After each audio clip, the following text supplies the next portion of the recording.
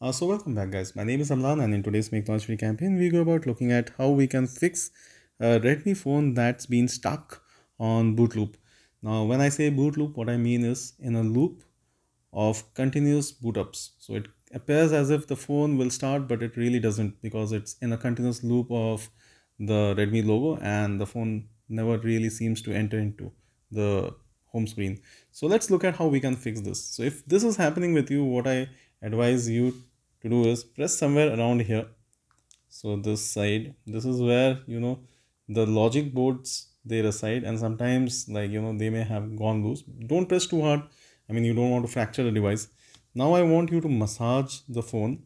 This is all so that all the circuits and everything, if at all they may have gone loose, they fall back in place. So firm massaging from bottom to up, inside out like this, and then again press somewhere near here, apply a little pressure. Now tap the phone, especially towards the top right side and then everywhere. Slap the phone.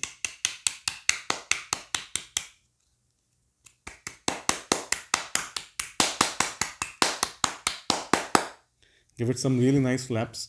So basically massaging the phone, tapping the phone, and then like flapping the phone. Once you do this, quite obviously you will be putting the phone to charge for some time so that it has some juice in it.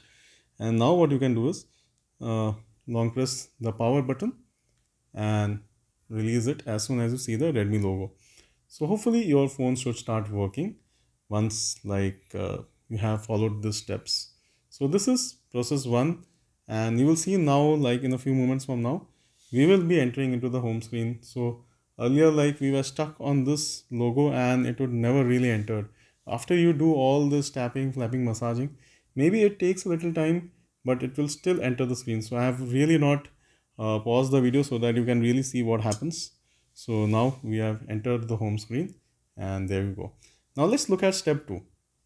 Step 2 is again the same. So you again massage the phone everywhere, press this part a little firmly, massage it on the back side also, tap the phone, flap it, and then instead of just pressing the power button at the right, I want you to press the power and the volume down. So sometimes this may lead to the phone entering into the fast boot mode. As soon as you see the fast boot mode, don't panic. Simply keep the power button pressed for a very long time. I mean, maybe some 5-6 seconds until you see the Redmi logo. So once you do that, you release the fingers. So I'm just keeping the power button pressed for a long time until the screen goes black and I see the Redmi logo, and then I release it. And now you will see that the phone will enter into the home screen in a short while. So it will not be stuck in the logo or anything as such.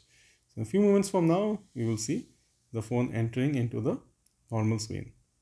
And there you go. We have entered into the normal screen. So this is step 2. I mean, I want to show you step 3 as well. Step 3 again, you repeat the massage, the tap and the flaps. Quite obviously because we are trying to put back in place parts which may have gone loose.